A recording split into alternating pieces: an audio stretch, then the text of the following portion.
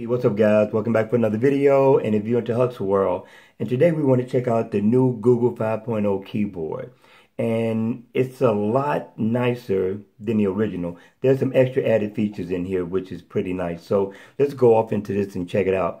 So now, of course, when you do the swipe, you get your gesture, but when you let go, it brings up 3 other words just in case that one isn't the one you're looking for.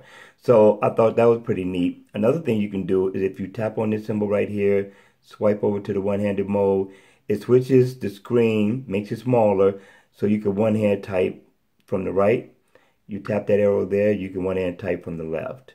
So if you want to expand it back to its natural state, you hit that symbol there, and that's how that works. That's pretty cool, right? So now, let's say you want a backspace. You just slowly swipe over to where you want to go to and start typing. But here's another thing that was added too. You can also swipe the delete button and you can go back as far as you want. Pretty tight. So let's see what else. If I tap here, it brings up pre-emojis, gives you a number, gives you some quick symbols, as you see right here. But if I tap the number, working from behind the camera here, then I get a whole keypad, which is pretty tight. Very different for a keyboard, and I like it thus far. It has a lot of different functions added into this, which is pretty cool. So if you want to get the emojis, you can hold down this symbol right here and go where the smiley face is, and it'll bring up an array of emojis as well. Okay? Let's take a look at the settings. Now in the settings, you got language. And if you want to change the active input method for that, you can change it to whatever language you want to change it to. Preference. Here we have themes. Now themes, you can change this to light, as we have it on right now, or dark. That's what the dark looks like. Pretty clean. Very nice. Kind of dims it a little bit for you. Not bad. Let's go back, because I got some other things to show you. Now, we want to cut the show keyboard on. Now, see the border, the shaded area around it, just gives it a different type of look.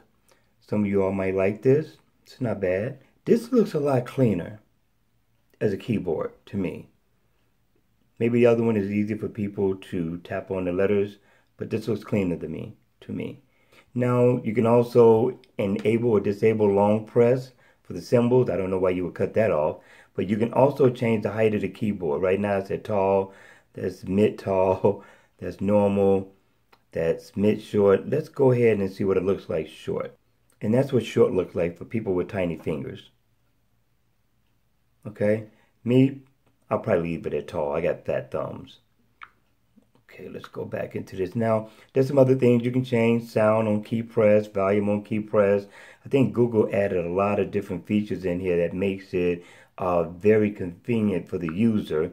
Also, we'll go to text correction, and you got some things you can enable or disable. And like auto capitalization, auto correction, I don't see why you would even change those things. Just leave those enabled. I think everything I would leave this enabled. But I like what Google did with this keyboard, Google 5.0. It's decent. Gesture typing, you can disable these if you want. I don't see why you would, but you can. And you have a dictionary, and you got a personal dictionary. Let's take a look at that. And just English. Let's go back. Add on dictionary, sync learn words. You can cut that on if you want to. Delete learn words. I don't know why you would do anything like that. And you have advanced. Now, if you want to cut off the emojis, if you don't like emojis, you can disable it. Show app icon, share usage status. Now, the share snippet says it's automatically shares snippets of what and how you type in Google apps to improve your Google keyboard. So I think you want to keep that enabled. So I'm going to have to give Google thumbs up on this. I think Google did a great job with the redesign of this app for this keyboard. What do you think? If you like this video, please go ahead, hit the like button.